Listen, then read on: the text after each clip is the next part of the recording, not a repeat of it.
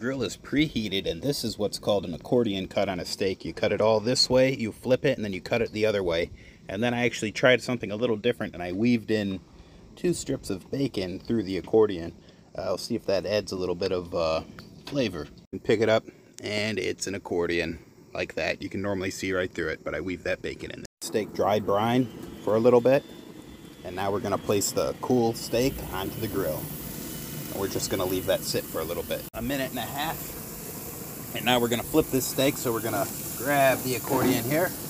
We're going to lift it and we're going to flip that sucker. And you see that nice coloring on there. It's because of the dry brine and drying it out before putting it on the grill.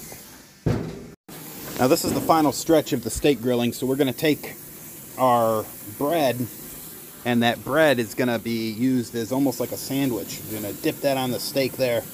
And then we're going to put that up on this upper grill rack here. And we're going to let this sit for another 1.5 minutes, and that'll be good to go. And after flipping it twice and letting it stay on there for a little bit, that gets that marinade nice and clean, brings it up to a safe temperature. We can remove this, and then we're going to let the meat rest. And you see that's a beautiful looking accordion steak with the bacon weaved in there. Really excited to eat this, but you never eat your steak immediately. You always want to let it rest. Right on top of that beautiful bread that we put on the grill a little earlier. That bread only took about 1 minute to do like that. One thing I like to add is a little bit of Gouda cheese to the bread here. And this always adds a little bit of flavor, and that'll give a little bit of balancing to the savory.